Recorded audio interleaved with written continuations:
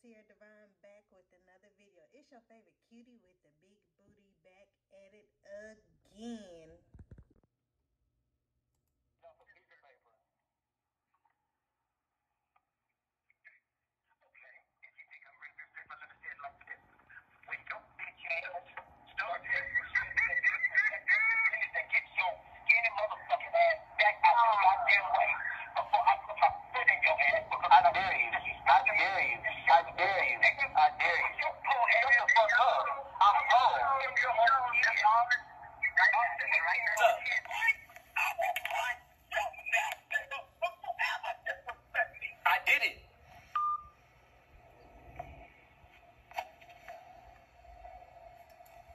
He just hung up the phone. I'll break your neck. Is that a threat?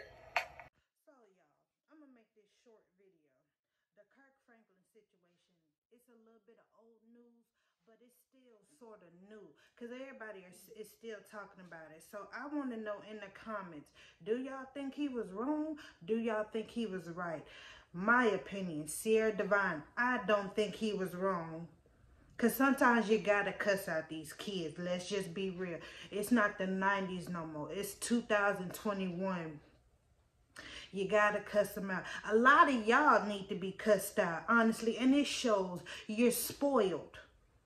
Your mom and daddy need to whoop your butts. Your mom and daddy need to threaten to break your neck or snap your fingers, whatever.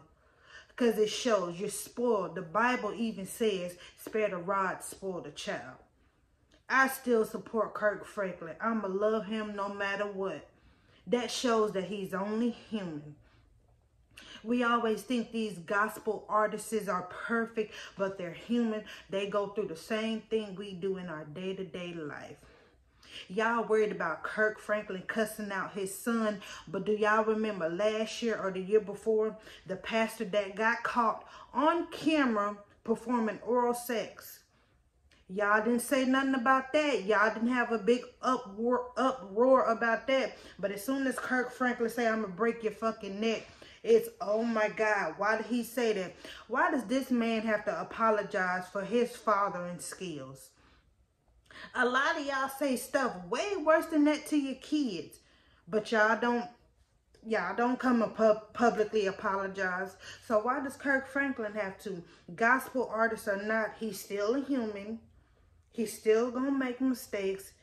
And he's still a father. He's a father first before anything.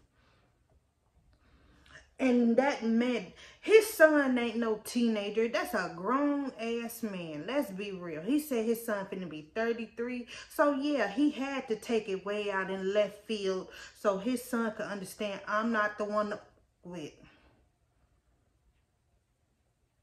I said what I said. If anybody disagree, that's your opinion. Opinions are welcome on my channel. I don't care. But my opinion is I love it. I'm here for it. He had to do what he had to do to let his son know I'm tired of your mess. In his apology, he said they've been dealing with family issues for years. And then his son only recorded the conversation he wanted to record. He said he called the family therapist. They were on three-way, but his son didn't record that. He tried to record the bad part for clout. But you only end up embarrassing yourself. Because maybe your daddy need to threaten you. Maybe so. A lot of y'all are spoiled and it shows. A lot of y'all need to be cussed out and it shows. I said what I said. Thank you and have a good day. If you know, I have an oldest son named Kirk. In May, he'll be 33. For many years, we have had a toxic relationship with him as a family. We've tried for many years through counseling, through therapy, to try to rectify this private family matter. Recently, my son and I had an argument that he chose to record. I felt extremely disrespected in that conversation, and I lost my temper. And I said words that are not appropriate. And I am sincerely sorry to all of you. I sincerely apologize. I want you to know as a father that during that conversation, I called the family therapist and got that therapist on the phone to try to help. He never played that part of the recording. I'm not perfect. I'm human and I'm going to make mistakes, and I'm family.